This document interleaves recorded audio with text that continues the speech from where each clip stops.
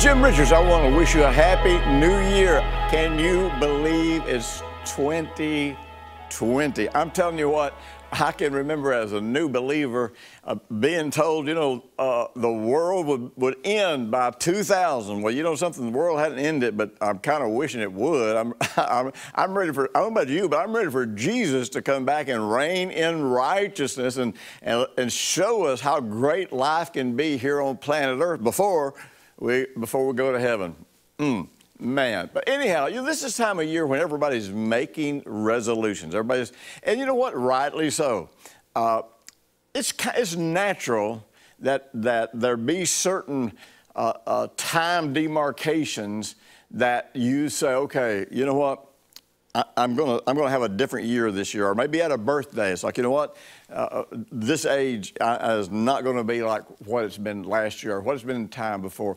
But there's actually all kinds of positive reasons for times like the new year to be times of making decisions about changing our life. As a matter of fact, one of the most interesting things about that is one of the things that distinguishes us from all other creatures is the fact that we can change the quality of our life simply by making decisions. And, God created us in His likeness and image, and He is sovereign. And now, sovereign doesn't mean He can do anything He wants to. Sovereign means no one outside of Him makes Him do anything. And so when He created the world and created us, He created the world a specific way, and He'll never make a decision that violates that. But because we were created in God's likeness and image, we too are sovereign. And we're sovereign in that sense that we make our own choices. Our life becomes what it becomes based on the beliefs and the choices that we make from those beliefs. Now, you may struggle with that because religion has told you just the opposite of that your entire life. Religion has made you think that God is mysteriously working behind the scene and He's going to force you into His will whether you want it or not, whether you like it or not, whether it's painful, whether it's pleasing, that God's going to force something on you. Well, He can't do that if His Word is true, because His Word says we were created in His likeness and in His image. We are sovereign. So we can choose to follow the will of God. We can choose to go where God is leading, but God can't and God will not force us to follow Him anywhere. So we make choices, and like God, those choices really are a part of our ability to operate or exercise authority. That's another thing that you want to realize going into this year. If you're ready to make some resolutions, if you're ready to make some decisions that are going to change your world, and really be able to follow through on them, really be able to see them happen the way that you hope the outcome to be, then I want to teach you how to do that because you can't.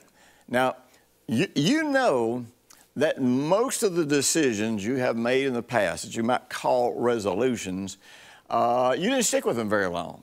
You maybe didn't follow through on them. And, studies talk about, I don't even remember now, I used to introduce these stats every year in New Year's just to show people the importance of learning how to use God's processes for making decisions, how to cooperate with how we were created in the likeness and the image of God, and how we can do that and totally and completely change how the process is going to go for us. Sadly, people who want to make their life better do some things that are probably good things, or probably helpful things, probably beneficial in some ways. But if they don't follow the way God created us, the way God designed us to be able to govern our own lives, if it doesn't follow that process, in the end, we will fail. And the majority of New Year's resolutions are broken before the end of January, which I find to be amazing. Now, what happens when you make a resolution and you end up failing. And this is what we're talking about this month. We're talking about resolutions that lead to destruction, because really all month long I'm going to be talking about success without self-destruction. And this is really key. So many of the times that we want to improve the quality of our lives, so many of the times that we want to make these important choices about where our life is going to go, the process that we use in making these choices and trying to follow them through actually lead to different levels and different types of self-destruction. Now, when you make a decision that you don't follow through on, one of the key things that happens is you lose self-confidence.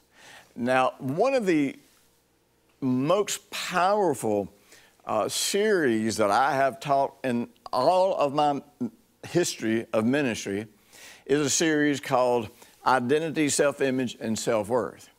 Now, in this continuum from identity to self-worth, there is a factor that I don't put into that title because that factor plays in various different ways, and it's self-confidence. See, identity, self-image, and self-worth, this all evolves from how we connect to God, what we believe about God, what we believe about ourselves. You know, if we're connecting to God as Father, and that's why when Jesus taught about prayer, that's why he taught us to start our prayer out with, Our Father which art in heaven. And he's not saying that we say those words, that's not the point. He is saying we need to first and foremost connect to God as our Father. It's connecting to God as our Father that establishes our sense of identity. And once our sense of identity is established, then we look to that person from whom we derive identity, whether it's our parents, whether it's a teacher, whether it's a boss, whether it's a politician, it doesn't matter. Wherever we're looking to derive our identity, we actually begin to take on the image of that individual, of that person.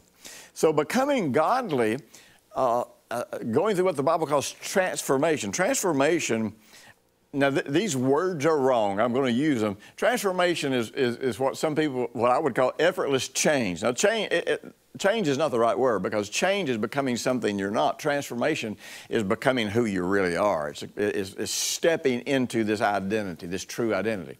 So when we look to God for our identity, then transformation happens when we're looking to Him, experiencing His love and experiencing His acceptance and experiencing all of these positive things and seeing Him as He is.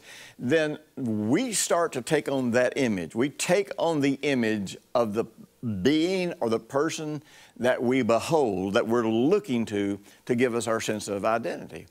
And then self-worth, see, the word love, the Greek word for love, more than anything else, means to value something. And so when we're looking to someone for identity, and when we're transforming, we're always trying to pay attention to see if they value us. And well, God is all about value. God loved us so much that He sent His only Son to die for us, to pay an incredible price for us so that we could live, and so we would not have to suffer from our life of sin. So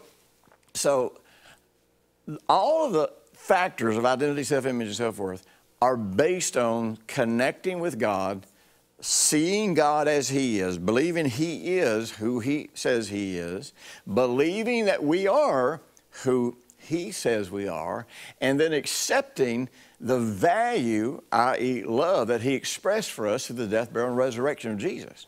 But you see, self-confidence is not in that realm of just looking to God and going through that continuum of identity, self-image, and self-worth. Self-confidence comes from basically your track record, from your behavior. Now, people who start and quit things, they lose confidence. And, you know, in religious talk, they may be saying, well, God let me down, God didn't help me, God didn't get me through this situation. But really in their heart, They know, in fact, that they quit, that they let themselves down. And it's not confidence in God that they really lose, it's confidence in themselves, confidence in their willingness to follow God, confidence in their willingness to trust God, confidence in their willingness to follow God as He leads them into success. And so, you know, one of the things that is so important in life is that every time we make a decision, unless we discover it conflicts with a biblical moral value or ethic, or, you know, which would mean hurting other people, hurting ourselves or whatever, when we make a decision to do something, we need to follow it through. You know, the Bible says, blessed is the man who swears to his own hurt and changes not. Now, if you're a legalist, you read that and you say, oh man, that's legalism. You know, we don't have to follow through on everything, you know. It doesn't matter if I follow through. God loves me, so if I don't follow through, if I don't stick to something, if I don't do what I said I was going to do, it really doesn't matter because God loves me. Well, it might not matter to God. It might not change His love for you, but I'll tell you what it does. It changes your trust for you, your confidence in you. And so every time you make a decision that you do not follow through on, regardless of the reason, even if you've got a good excuse, it really doesn't matter. Every time you make a decision you do not follow through on, then you decrease your sense of confidence. You decrease the belief in yourself, and however you want to put that, you know. Some people can try to get real spiritual. Well, it's not belief in myself, it's belief about God. Well, belief in yourself in Christ. Whatever you want to call it, you lose the confidence. And once you begin losing confidence, several things happen. Number one, you lose your courage. When there's no confidence, there's no courage. When there's no courage, you are even afraid to make the decisions that you want to make because you don't want to face the failures again. You don't want to face how hard it's going to be if you make a mess out of your life again, or if you fail again. Man, it's going to hurt your ego. It's going to hurt your self-worth, your sense of self-worth that you're deriving from this. But ultimately, it's going to hurt your confidence. When you hurt your confidence, it can do one of two things. It can either, number one, it can either keep you from even making the choices that you would like to make. But number two, it will make you look for justifiable reasons to give up and to quit every time you face hardship. Because, you know, if we feel like quitting, as long as we've got a good enough excuse for quitting, we kind of believe that we can make ourselves feel good about it. Well, you know what? That's really not true. On some level, you can convince yourself that, but I'm telling you, when you get your courage up and you start again, if you don't have confidence, the first hardship you run into, you will find an excuse to quit. Now, this doesn't seem all that positive so far, but you got to understand this, that if you keep making resolutions or making decisions the way you have made decisions in the past, then you're going to keep up this pattern, and ultimately you're going to reach a place where you have no hope, you have no expectation of your life getting better, you have no confidence in God being able to do anything in your life, and so basically you will just melt down to a state of unhappy existence, waiting to die to go to heaven. And thank God, at least you got heaven, you know, to look forward to. But the sad thing is, when most people reach that state of disillusionment, when most people reach that state of unhappiness, the sad thing is then they start anesthetizing themselves with drugs, booze, sex, or pornography, or some other kind of sin, and then you end up shipwrecking your spiritual life. Well, you know something? It just absolutely does not have to be that way.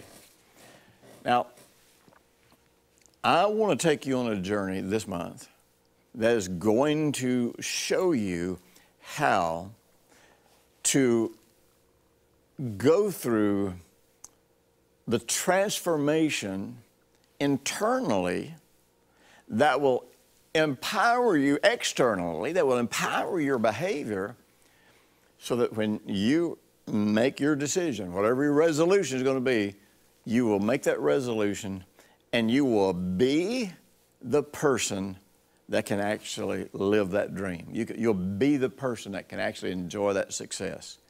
So I want you to consider something. You may have already made a New Year's resolution, but here's what I want you to do. You can hold that resolution in your heart. That's fine. But right now, don't put your emphasis on making that resolution happen. And don't even worry too much about how consistent you are in it, because what I want to help you do is become that person.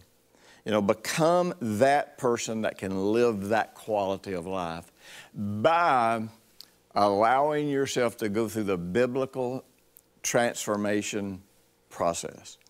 Now, the Bible tells us in the book of Proverbs, it says to guard your heart with all vigilance. One translation says diligence. One translation says guard your heart above all that you keep, all that you guard your heart. Now, your heart, as I've said so many times, is where your sense of self is stored. In other words, your idea of who you are is stored in your heart. You say, you're talking about my physical heart, my spiritual heart. You know what? Don't even try to figure all that out. That really doesn't matter at this point. There's an overlap between the two, but the heart is the core of your beliefs. It's the core of everything that you are spiritually. It's a combination of that and everything that you are emotionally, and it all comes together to establish a unique sense of self that's different from anybody else in the world. So the Bible tells you that it's absolutely essential that you guard your heart, because out of your heart, it says, flow all of the issues of life. Now, if you've heard me speak many times, you've probably heard me use a reference to this verse and talk about the word issues, because the word issues could have been, and maybe would have been, a better translation from the Hebrew if instead of issues, it would have been boundaries. Now, probably in the Old English, the word issues made sense. But I want you to think about this. The beliefs of your heart establish a set of boundaries. And a set of boundaries, there's positive and negative factors about boundaries. Boundaries protect what can come in.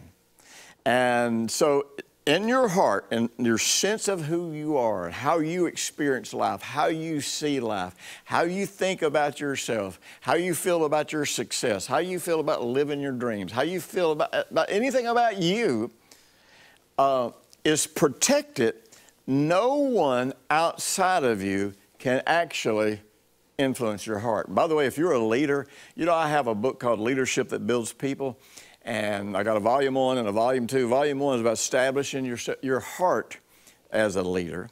And volume 2 is about developing leaders around you. And this year, in 2020, I'm going to be publishing the third part of this, and this is how to minister to people in a way to influence their heart. Because, the real truth is, we cannot influence people's heart. They can influence their heart, and them influencing their heart is greatly contingent upon how we minister to them. Because you see, Jesus taught us that the way our heart is influenced is when anything that we hear, good or bad, doesn't matter. He taught this in Matthew 13, and he taught this in Mark 4, in the parable of the sower. He says, whatever word you hear, and here he's talking about the word of the kingdom. Now let me just say, when the Bible talks about the kingdom of God and the kingdom of heaven, it's talking about a realm that you enter into through your heart. And in that realm, you have the capacity, the opportunity, the potential to have heaven on earth. And I don't know about you, but I'm all about some heaven on earth. I am all about, Jesus said this could be easy and light. I'm all about this being easy and light. And so he says that with the measure you meet, when talking about the heart, the measure you meet, it shall be measured to you. And he's talking about the measure you meet in response to that which you hear. Now, the measure that you meet would include the amount of thought that you give to what you hear. the amount of study that you give to what you hear, the amount of consideration you give to what you hear, the amount of pondering you give to what you hear, basically the amount of meditation, the way you think about and internally experience what you hear, whether it's the truth, whether it's the lie, whether it's about the kingdom of God or whether it's about the kingdom of this world, whether it's a word from God or a word from the devil. It really doesn't matter. It's whether or not that affects you is going to be determined by what you internally do with it. In other words, these boundaries are established by your heart. Nobody can force their way into these boundaries, not even God himself. He created you to be sovereign, make your own decisions, have your own boundaries. God can impress you. God can lead you. You can read God's Word. You can do all kinds of things, but God himself cannot affect you beyond what happens in your heart. Now, the great thing about that is, you know, nobody else can destroy my faith. Nobody else can destroy my confidence in God. Nobody else can destroy my identity, self-image, or self-worth. Nobody else can set me on a course that keeps me from becoming who I want to be in Jesus or keeps me from living my dreams. Only me and me alone. I am the only one who can keep the promises of God from happening in my life or make sure the promises of God do happen in my life. So these boundaries of the heart that the book of Proverbs tells us about, these boundaries of the heart protect us. And man, I'm telling you what, if you're around negative people, if you're around people who put you down, number one, you don't need to stay around them. You say, well, what's their family? You know what? The Bible says a neighbor close by that can help you out is better than a family far away. And so you know what? If your family doesn't encourage you, if your family doesn't strengthen you, I'm not saying reject them or be mean to them. I'm saying don't hang out with them. Don't listen to anybody that's going to be putting you down. And particularly if they have the influence in your life that when you walk away, you start thinking about those things. You start considering them. Is that really true? Am I really a bad person? Am I really stupid? Am I really never going to amount to anything? It is what we do with what we hear that determines if it gets on our heart. Once it becomes a belief of the heart, we will go on an automatic pilot and we will fulfill it whether we want it or not, whether we like it or not, does not matter. We will become what we believe, period, amen, the end. So, praise God, we can protect ourselves from negativity and the lies and all the stuff that's in the world. But the other side of that is, what about the people that are trying to encourage us? What about the people that are sharing a good word with us? What about the people that are sharing the promises of God with us? Well, you see, they can't get in and influence our heart either unless we take what we hear from them or what we read in the Bible. If we take those things and start considering those as being true, if we start considering that, well, I am created in the likeness and image of God, I am a child of God, all the promises of God are mine, then you know what? Then inwardly, I start going into transformation. I start transforming effortlessly into these things. I go on automatic pilot to become my beliefs, to express my beliefs in the world. But there's a third factor in here about boundaries, and that is because boundaries decide who you are, you will not let yourself have success, happiness, even pain. You won't let yourself have anything that is greater than the boundaries of your beliefs about yourself. Now, let me say this. I'm going to give you some tools, and I almost hate to mention these tools now because well, you can start, there's one of them that you can start using right away. But I got a package that I'm going to be offering. It's going to be two of the greatest tools you'll ever use, actually three of the greatest tools that you'll ever use if you want to make some resolutions this year that don't end up leading you to a loss of self-confidence and they don't end up leading you to self-destruction. I have a package offer for you. It's Wired for Success, the book, Moving Your Invisible Boundaries, the book, and the Heart Physics exercise on limitless living. I am packaging those 3 things. You say, why are you putting 3 things there? Because I'll tell you what, you got to have all 3 if you're going to make this journey. And if you want to get to where you can make resolutions and see them through, you got to know how to do it. You got to have the tools to do it, and these are the tools to do it. And you're not going to find anything that's going to influence your life more than these. Why? Because it's going to teach you how to take this information and you bring it into your heart and you develop it.